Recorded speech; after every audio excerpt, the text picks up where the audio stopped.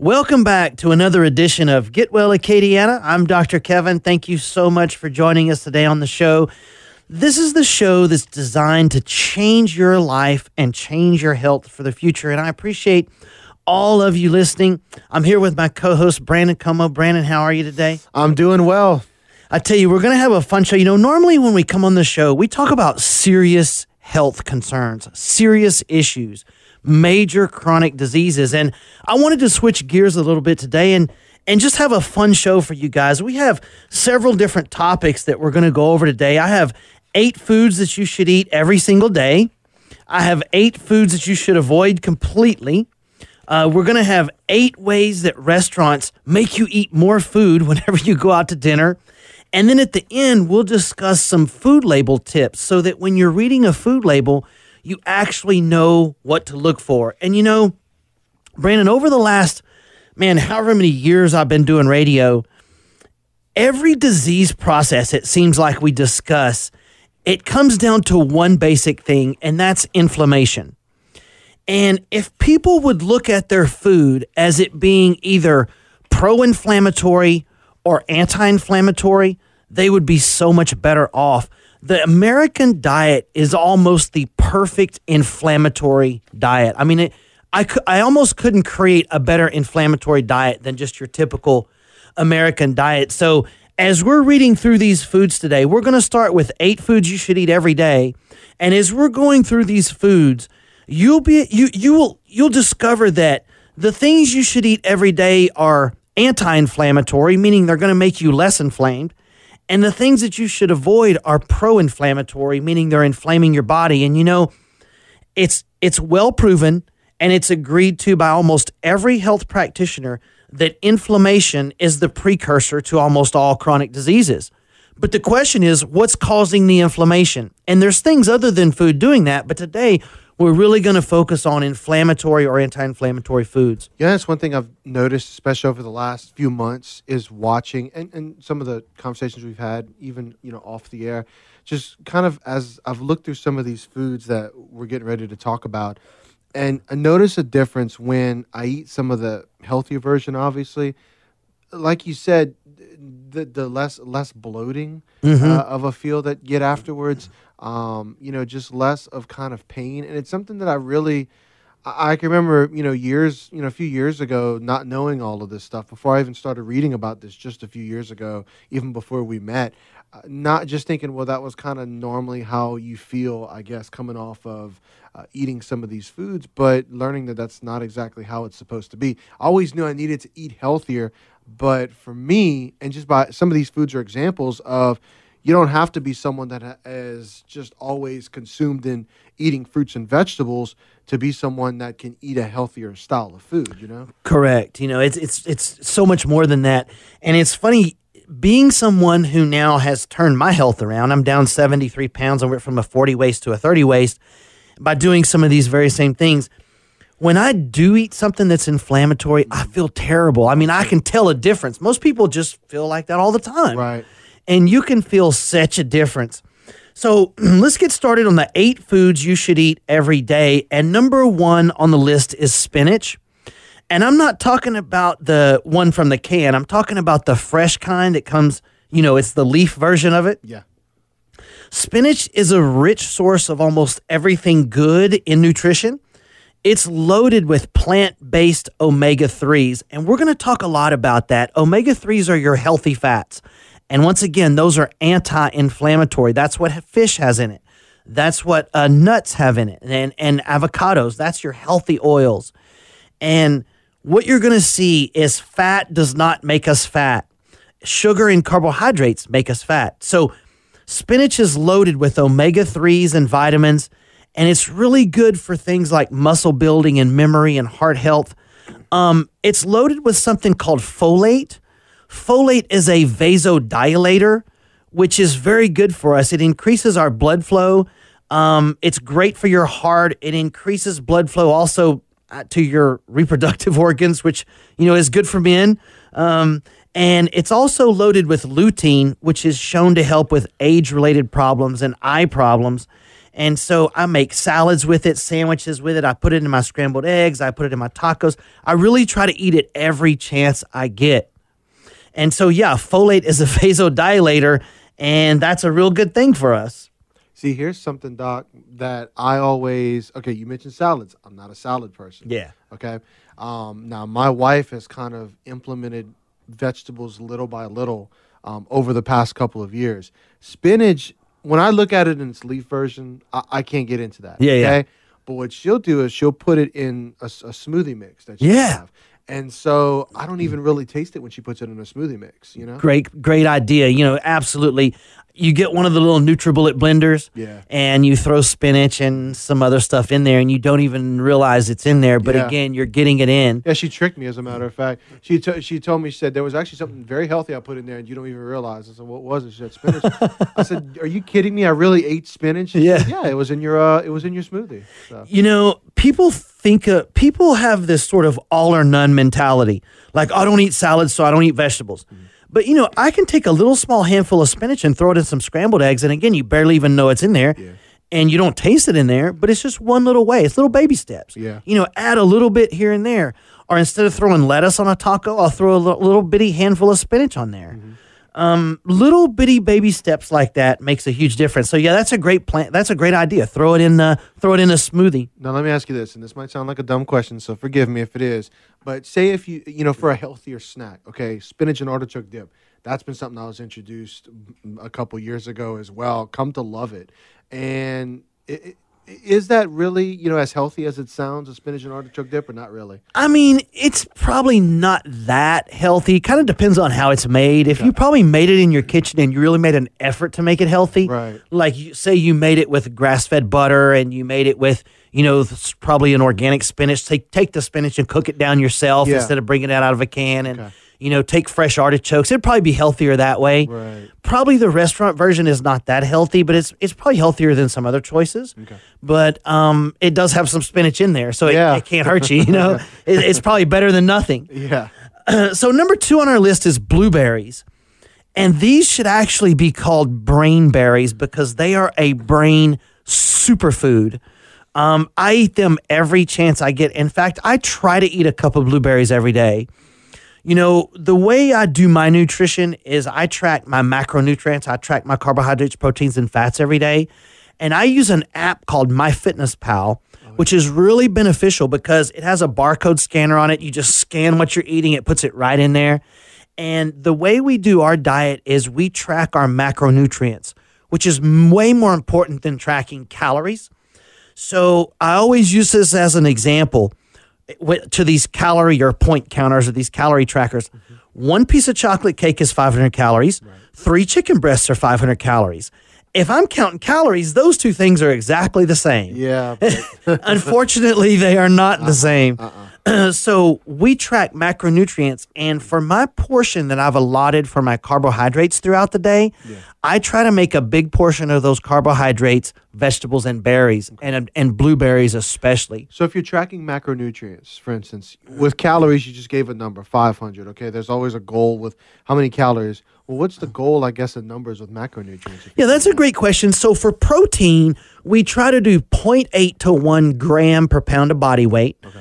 Of course, with me being a bodybuilder, that's up some. You know, I eat a little more protein than most. Yeah. Carbohydrates really depends on what your goal is. Okay. Someone that's just an average person who's trying to lose weight, we usually do between kind of that 50 and 100 carbohydrate grams a day. Mm-hmm.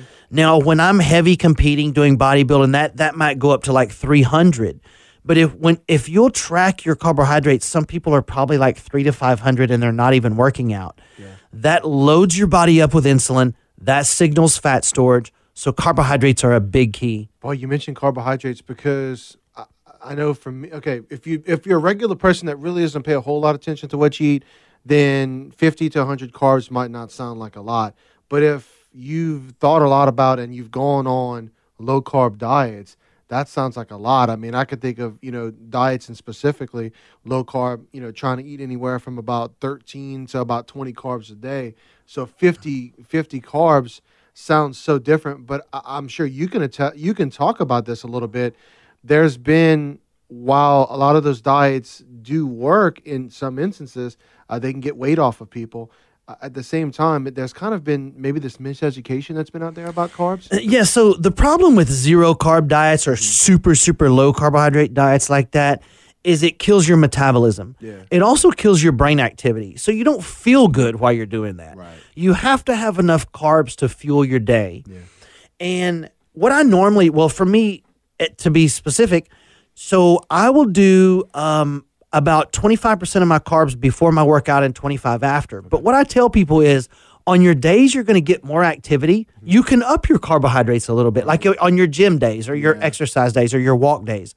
On the days that I don't work out, on my rest days, I lower those carbs because I'm not burning them. Right. So it really is tailored to each individual person. You can't just sort of give this broad brush, but generally speaking, lower carbohydrate, higher protein is kind of the diet that we go with. Mm-hmm. And then the third aspect of that is your healthy fats. Mm-hmm. Healthy fats are so good for your body. And I could do a whole show on healthy fats, but here's the bottom line of it. If you run your body mostly off of healthy fats, it's a cleaner burning fuel. Kind of like in your car, there's cleaner burning fuels, like propane cars are cleaner burning than gasoline, that type of thing. Yeah. Gasoline's cleaner burning than diesel. So running your body off of fat is a cleaner burning fuel for your body. And the good thing about that is you don't develop antioxidants in your body, which are kind of waste products, which give you cancer and age you. Yeah. And so, generally speaking, 50 to 100 carbs is a low enough. The person's going to lose 2 or 3 pounds a week. Okay. So we don't want to do these crash kind of diets where where you feel terrible and that's a short-term thing because the person doesn't follow it. Yeah. Yeah. Now, number 3 on our list is walnuts, and this is something that most people don't realize. Walnuts are higher in omega-3 oils than salmon. They're loaded with more anti-inflammatory polyphenols than red wine, and they pack half the protein of chicken. So walnuts are almost the perfect food for you to have a healthy snack. And lately, I've been putting walnut butter in my oatmeal in the mornings and using walnut butter in place of peanut butter or almond butter. And walnuts are super healthy for your heart and your brain, preventing dementia. Walnuts are almost one of those perfect foods. I didn't even know they had walnut butter. I knew about almond butter because I've had that before, but walnut butter? It's hard to find. I bet it is. It's usually on the bottom shelf off to the side, at that weird grocery store. Now, that brings me to number 4 on our list, which are oats. Oats are so healthy for you. They're loaded with 10 grams of protein for half a cup serving. They deliver steady, muscle-friendly energy. So again, we talk about those carbohydrate allotment for the day. Oats and blueberries would be a really good 2 carbohydrates to pack in there. Mm-hmm. They also are very high in fiber. Almost no Americans get enough fiber in their diet. And that's so important that we do because it slows down insulin, it reduces fat storage, it helps your digestive system. And so getting more fiber is very, very important for us to get. And oats are one of those things that's really rich in fiber. And so is walnuts. Walnuts are rich in fiber as well. Oats, yeah. I've got some oat cereal at the house right now. I actually enjoy pretty much. Yes. Now, the type of oats I like, they have one called Bob's Red Meal Oats, which are less processed. Okay. So when you look at oatmeal, there's different process levels. Steel cut oats are your least processed oatmeal.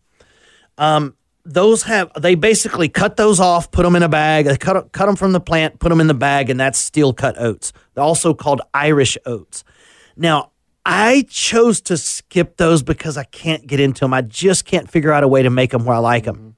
One step up from that is called old-fashioned oats. What that is they steam them and they run them through a wheel that flattens them. And those are the ones I eat. They're the least processed, but still tastiest. So I like Bob's Red Meal old-fashioned oats. And then one step up from that is your quick oats. Those have already been cooked and re-dehydrated, and that's the ones that you can cook in like 30 seconds in the microwave. Those don't quite have as much fiber. They're not quite as heart healthy because they've already been cooked and reprocessed, and you lose a lot of those vitamins and healthy aspects of it whenever you the more you process them. So I prefer the old-fashioned version of the oatmeal, and I still cook it in the microwave, but it takes just a little longer. It's like a 3-minute cook in the microwave. The instant oats are the least healthy ones. Okay, gotcha. Yeah. And then the fifth one on my list is yogurt. I'm not usually one to recommend yogurt at all, but I put it on the list, and here's why. Most yogurts that you get, like you see these ladies that they'll eat yogurt for breakfast and think they're being healthy. Right. Most of those yogurts are loaded with sugar and chemicals, and the quote unquote fruit that they have in the bottom of it is kind of like more like a jam or a jelly. Yeah. It's loaded with sugar and some of its artificial flavorings and colorings, and it's just not that healthy. So the good part about yogurt though is it has active enzymes and bacteria that support digestive health. So the best thing to do is get a Greek yogurt, unflavored, and put your blueberries in there. Oh, okay. And so then you can put walnuts on top if you want. There you go. So you see, you can make some healthy choices, and still be able to eat, pretty tasty stuff. Good. So because I'm thinking of the yogurts, and I'm thinking of that little jam and stuff you're talking about at the bottom. Even if you get some Greek yogurt that has some of that stuff in it, you would say that stuff is probably not like the stuff at the bottom, the fruit flavoring stuff. Yeah, is probably not the best for you. And just put your own fruits in. Exactly. Okay. You're so much better putting your own stuff in. I usually try to buy 3 or 4 bins of the little organic blueberries a week, and I'll buy 4 or 5 of them. That'll usually last me for the week because I try to eat a cup a day. And you can take some unflavored Greek yogurt, throw you some blueberries and walnuts in there, and you're back on eating super healthy stuff, and it tastes great. Now, number 6 on the list is tomatoes. Tomatoes are packed with lycopene, which has been shown to reduce risk of every cancer known to man. Bladder, lung, prostate, skin, stomach, all cancers. Lycopene is a cancer fighter. Now, here's the interesting thing about tomatoes. Processed tomatoes are just as good as fresh tomatoes are. All right, so you telling me ketchup is good for me? Ketchup is good for you. Dude, I love ketchup. With one caveat. There's always a caveat. Yeah, of course. The one thing is some ketchups contain glutamate. Okay. That is a neuroexcitatory chemical that they add to it to make you think it tastes even better than it does. It excites your nervous system. It excites your brain. And they put it in like monosodium glutamate or just regular glutamate. If you see that, now we're ticking towards more of an unhealthy. So, and I buy an organic ketchup without this chemical, and I could not tell the difference. If you did a taste test between the two, I couldn't tell the difference. But it still is regular old ketchup. But yes, processed ketchup actually has a higher absorption rate than regular tomatoes do. So ketchup is healthy for you as long as it doesn't have glutamate. A glass of tomato juice is great for you every day as long as you kind of watch the sodium. But tomatoes are super healthy, and so are carrots. That's number 7. Carrots, kind of the same thing. It's spiked with carotenoids, which are associated with a reduced cancer risk and very anti-inflammatory. And as you guys see, almost every one of these foods go in the anti-inflammatory category, and that's so important for the American diet. And the last one before the break is black beans. They contain a color, and generally that black color, the more color something is, the healthier it is for you. And what colors black beans is something called anthocyanins, and this is a superfood that boosts brain power and supports heart. And, we usually have a pot of those cooked and just sitting around throughout the week, and we add them to salads, scrambled eggs, we put them on wraps.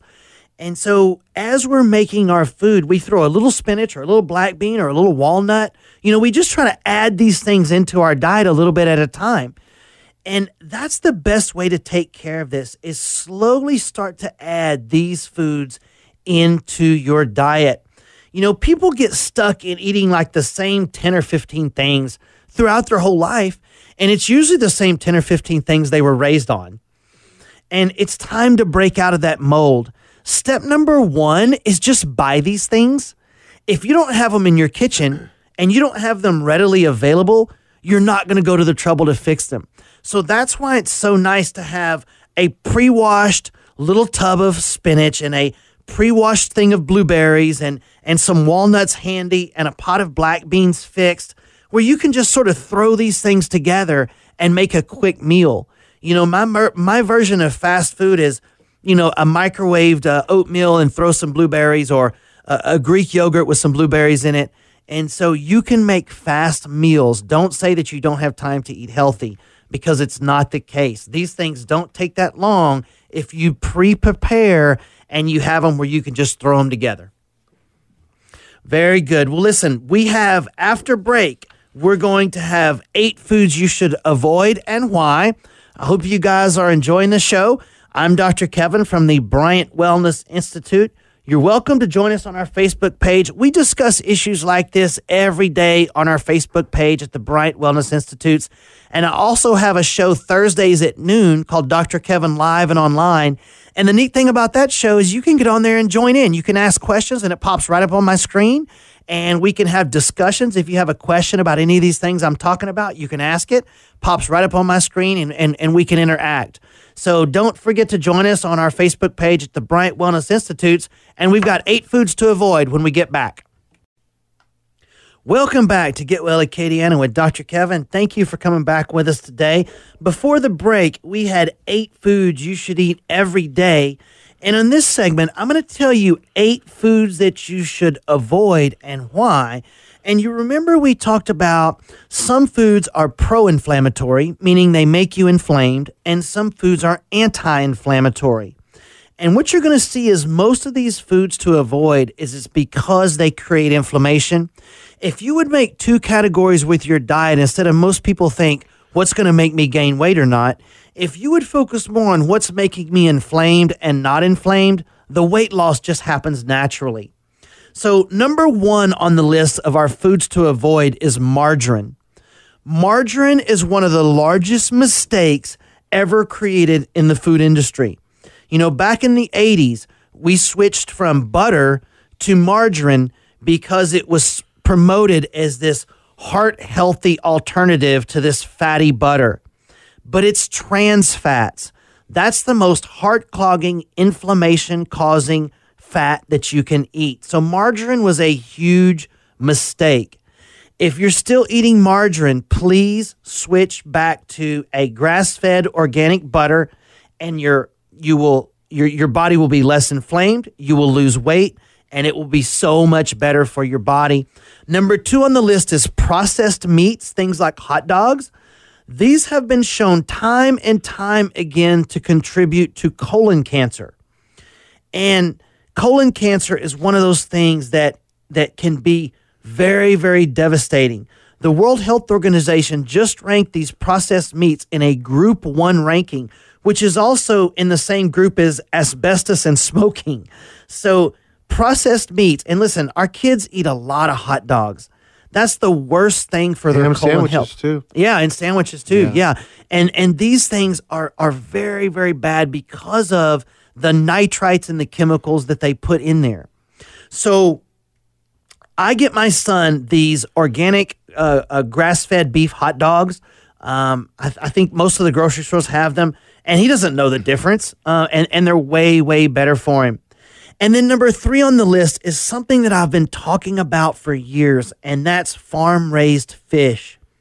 Guys, when you go to the store and you buy these tilapia from Thailand and from Vietnam, and you go make your fish tacos and you think that they're healthy, these are toxic disasters. If you were to see the waste pits that these tilapia are raised in, it would gross you out if I told you about it, but just trust me, these are very toxic things. You know, they're fed antibiotics that are banned in the United States. Many times they're fed waste products, and all types of unhealthy stuff are put in the water. And so you're much better off if you're going to eat fish with a cold water fish from the north.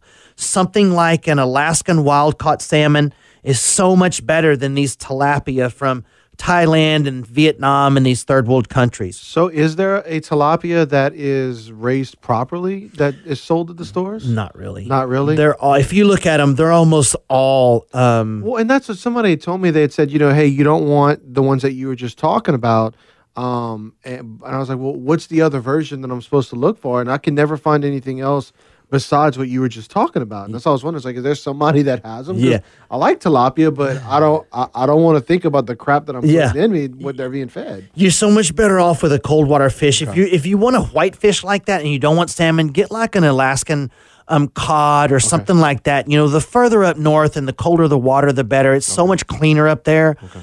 But yeah, pretty much all of the tilapia that you get is from these third world countries, and it's super, super toxic. And that's even the stuff in the restaurants too that they make. More than likely. Yeah. So now there are some places that are like fish restaurants that'll give you a healthy fish. But, you know, fish is one of those things that's mislabeled more often than it's not. Right. Many times what they tell you they're bringing you is not even what they are actually bringing you. So you be real careful with your fish. Fish is one of those things that's been thought of as healthy for our whole lives. Yeah. But now, because there's so many toxins and PCBs and heavy metals out there, you really got to be careful with fish these days. Yeah. Now, number 4 on the list is non-organic eggs. And there's a scientific study by Johns Hopkins, and they found that poultry on factory farms are routinely fed things like caffeine and Tylenol and Benadryl, banned antibiotics. They even found where some chickens were being fed Prozac to keep them calm in their cages where they can't move. So it's very important that if you're going to eat eggs, that you eat organic, cage-free eggs. And my favorite brand, and I did some research on this, is Eggland's Best. And I don't have any stake in the company. I don't own stock. But Eggland's Best really did set out about 20 years ago to build a healthier egg. And what they found is if you feed the chickens corn, you're going to have unhealthy eggs because that's inflammatory. If you feed them more healthy fats, then those healthy fats are going to get transferred into the eggs. Man, I've been talking about this stuff for years. So eat grass-fed organic eggs, and they're so much healthier for you. And I'm not one of these guys that thinks eating eggs is bad for you. I probably eat a dozen eggs every week, and my cholesterol is lower than almost anybody's. And so, you know, eating cholesterol does not make you have high cholesterol. That's been debunked. Number 5 on the list is American cheese. You're breaking my heart with this one, man. I know. I love some cheese, especially American cheese. Yeah, so remember when we were kids, the individually wrapped, plastic wrapped cheese? I could eat that by itself, man. I did too as a kid. And you know, that's not even actually cheese. If you read the ingredients, it's milk fats and milk solids and whey proteins and emulsifiers and food colorings. And so get a real cheese. Like, real cheese is not bad for you, like an aged cheddar or ricotta. Or, you know, like I try to get maybe like more of the Sargento, like a real cheese. And it's so much better for you than the old individually wrapped American cheese that I don't know how many slices of that I ate as a kid. Oh, I used to destroy that. Cheese sandwiches. Cheese and mayonnaise. Wrap up my hot dog wieners and cheese. I'm like, that's like a double whammy right there. Exactly. So we can do better, and especially for our kids. Now, number 6 is microwave popcorn. So the bag is lined with perfluorinated chemicals. This has been shown to disrupt our hormonal system, like our thyroid and our female and our kind of our reproductive and depression, anxiety hormones. And so I get a bag of microwave popcorn it's an organic microwave popcorn, and the bag's all natural. It doesn't contain these chemicals in it. And, you know, I think everybody's pretty aware of the microwave popcorn thing. That's been around for a while. You know, people have pretty much know that already. That's been in the news. You know, it's one of the most popular items that people eat around here. What's that? Microwave. Is it microwave popcorn? here in the studios, somebody, as a matter of fact, made a comment to me yesterday. He said, "Brandon, is somebody popping popcorn every single day in this building? Because I smell it every day." It's quick. I said, pretty much. Well, yeah, it's quick and easy, especially if we're eating and we're kind of on the go doing our stuff over here. Yeah. You know, it's a very popular food item over here. Now, number 7 on the list, and this is going to make so many of you upset with me, and that are these frappuccinos and these caramel macchiato drinks that you guys stop and get. These things are a sugar and calorie disaster. So some of these, like, you know, macchiato, double caramel, frappuccino, whatever it is that you get, some of these things have 50 grams of sugar in them. So, and this is a lot like some of these smoothies too. You have to watch these smoothies. You know, these things aren't necessarily always healthy, even though they're promoted as healthy. A lot of these things are really, really high in sugar, which spikes your insulin, which causes you to store fat. And so drink real coffee. The sweetener that I like to use is stevia. Stevia is an all-natural sweetener that's really healthy for you. It's not bad at all. And you'll be doing your waistline a big favor. And then number 8 on the list is the old white bread. The problem with white bread is it has a really high glycemic index, and that means that it spikes your insulin. And this causes your body to flood blood sugar, and that signals fat storage. And so the slower the carbohydrate are better. Opt for a whole grain alternative, or even much healthier than that. Try to reduce as much bread intake as you can. Try to eat things that aren't bready if you can, and if you do, try to eat a whole grain alternative. Be much healthier for you.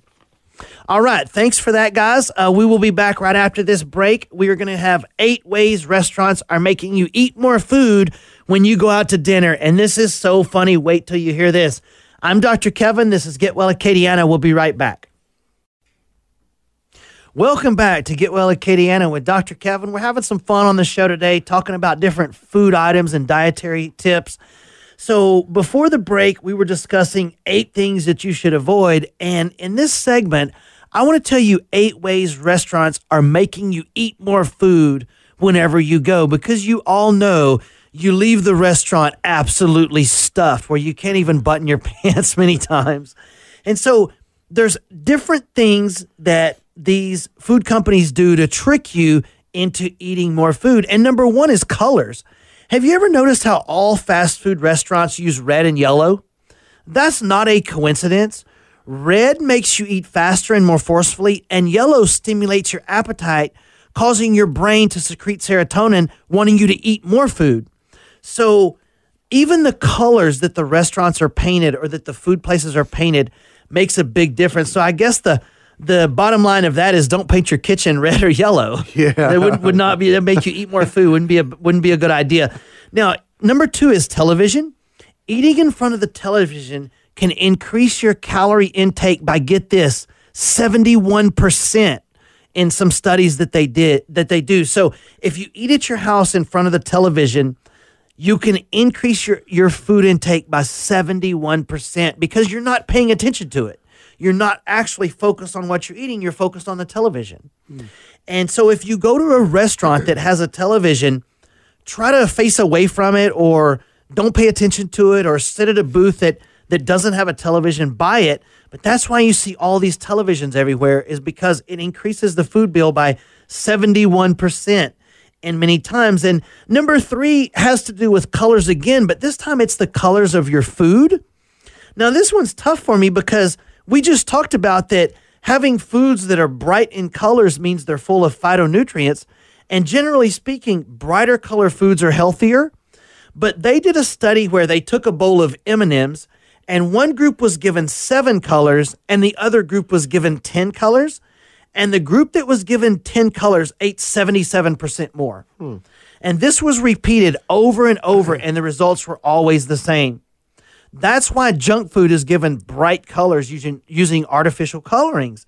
So basically, Brandon, if all the M&Ms were brown, you'd eat 77% less. Well, and I mean, I could see that if you use the M&M example, because with the different colors, it almost feels like you're eating something new, even if the flavoring is the same. It's like you're eating something new as opposed to a dull color like brown. Yeah. It's not an inviting color. And even though they taste the same, you pick out like your favorite color. Exactly. Yeah. And so that encourages you to eat more. Now, number 4, and I know you guys have all noticed this before, this is artificial smells.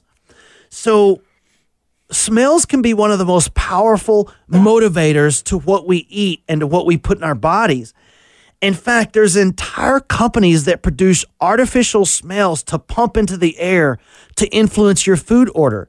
One company called Scent Air has duplicated waffle cones, popcorn, Cinnabons, even grilled hamburgers, and they pump this out into the public to try to get you to take action to eat. We've all been at the mall and we walk by the cookie place or the pretzel place and we smell these things baking and stopped and got one.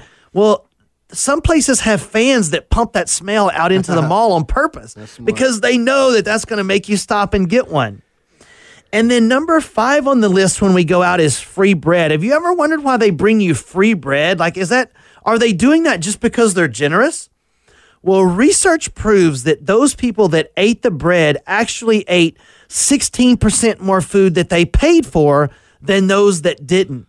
So this is a double hit to your waistline. First of all, you eat the bread, and then you turn around and eat 16% more food at the same time. So tell your waiter to skip the bread. If you're really hungry, order a salad or order some sort of a little protein appetizer. But bread is a double whammy to the waistline. And then number 6 is we supersize it. It seems like you're getting a deal because of the larger size is only a few cents more. But what it costs by upsizing things in your waistline is a tremendous blow. And so don't supersize things just because it's a few cents more. Number 7 on the list is drinks with your meal. Now, people don't realize how many calories they're drinking in addition to the food that they eat every day. So always pay attention to the amount of calories and the amount of carbohydrates and sugar that you're taking in what you drink. And then we have alcohol before you eat. So who doesn't like to go have a few drinks before you have your meal? And here's the problem with that.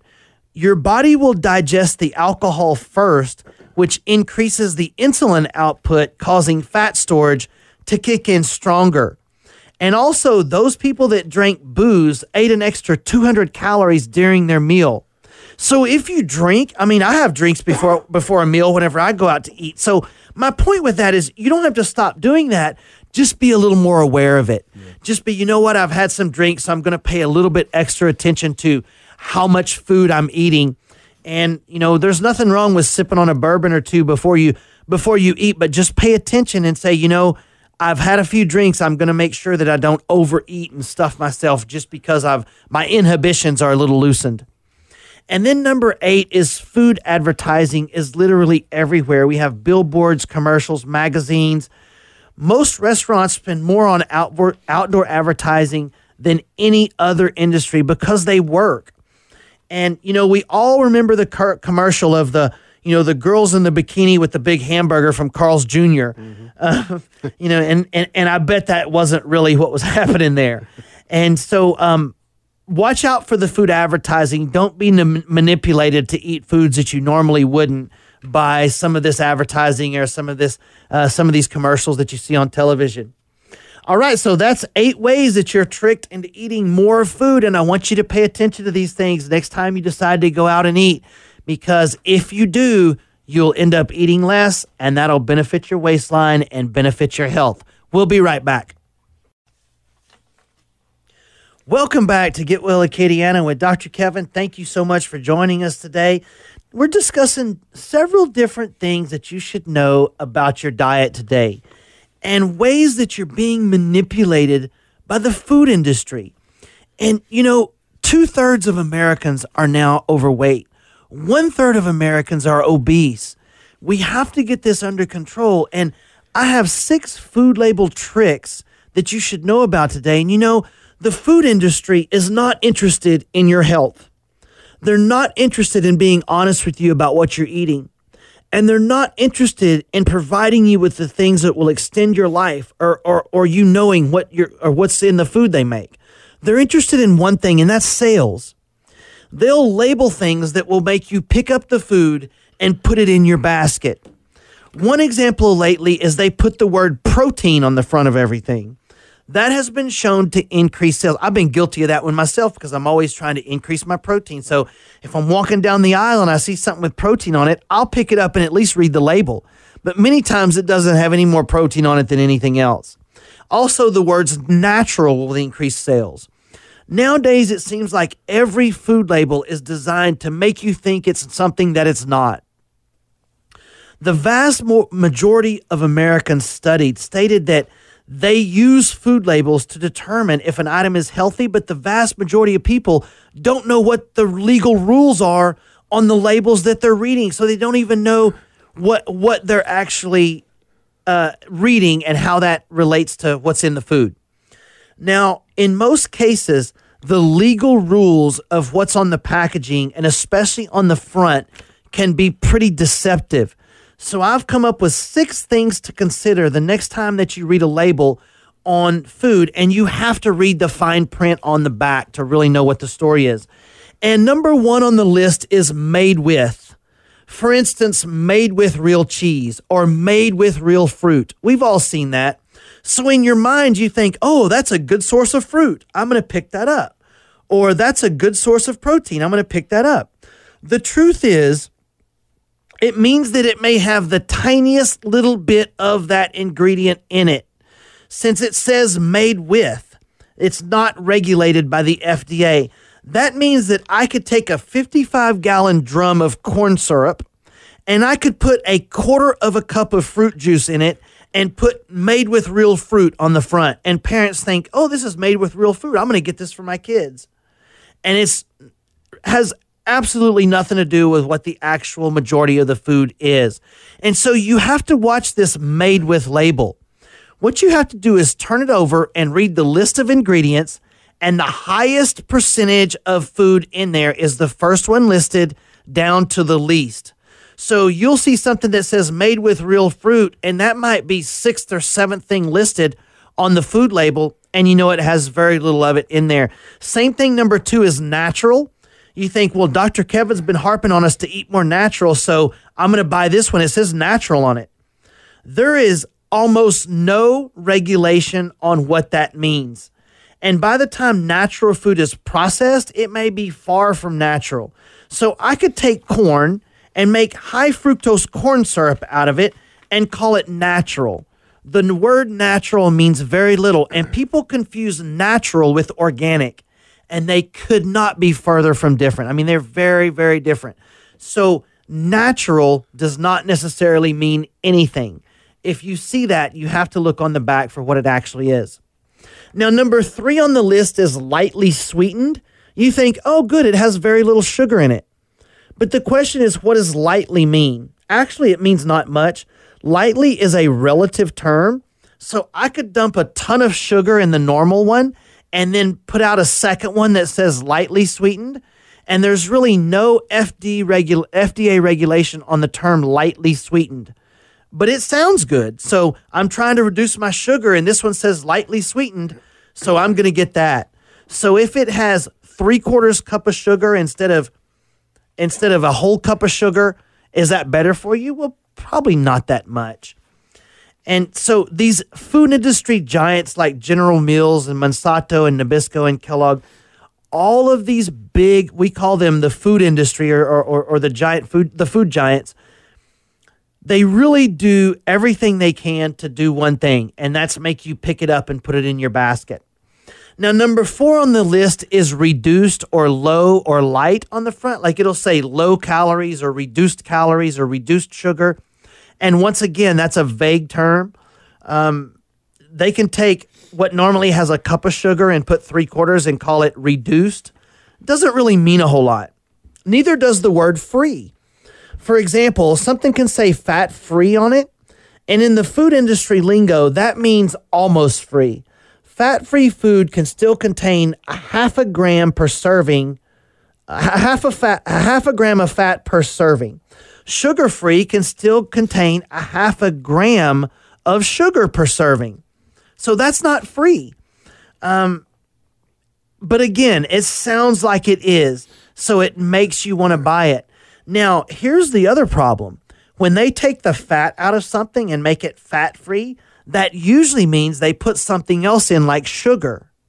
Or when they say sugar-free, that means they usually put artificial sweeteners like this aspartame or, Splenda or some of these other chemicals in it. There are no free lunches. Usually when they take something away, they add something else. Number 6 on the list is high in fiber.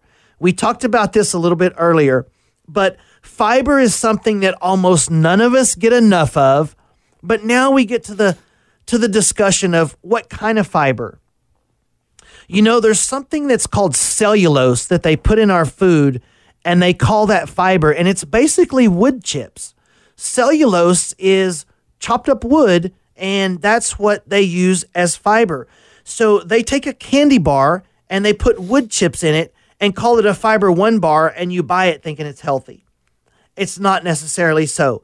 Fiber needs to be fiber that's found in fruits and vegetables and beans and peas and lentils and leafy green vegetables. Like real food is the type of fiber that we need in our diet.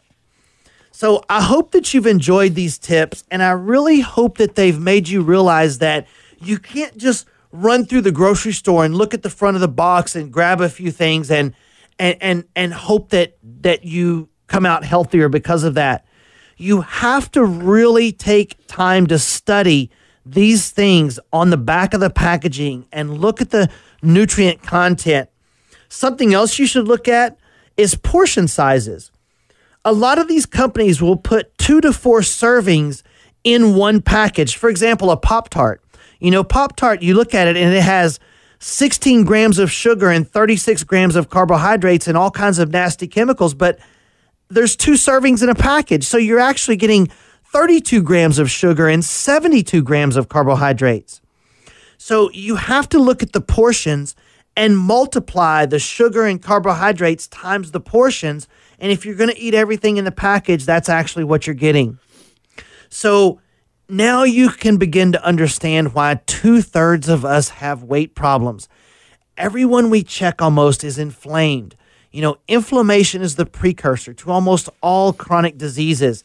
And so many people that we check are overweight and inflamed and developing diabetes or prediabetes. These are the type of things that we address in our health programs at Bryant Wellness. So if you're interested in knowing more about that, you can get on our Facebook page at the Bryant Wellness Institutes.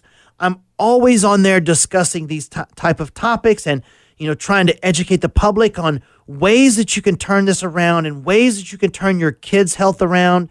And if you ever want to sit down with me to try to figure out ways that maybe we can reduce your health, I'm a certified weight loss coach, nutritionist. We discuss this with all of our patients that need our help. You can give me a call at my office at 837-7174. I'd love to sit down with you and see if I could develop a nutritional plan for you to get you back on the right track and finally get you down to that goal weight once and for all. And we do it easily and naturally without starving, without eating like a rabbit. We eat real, solid, healthy food, and the weight comes off naturally. Thank you for joining me, Brandon. Appreciated the show today. You guys have a great weekend. We'll see you next week.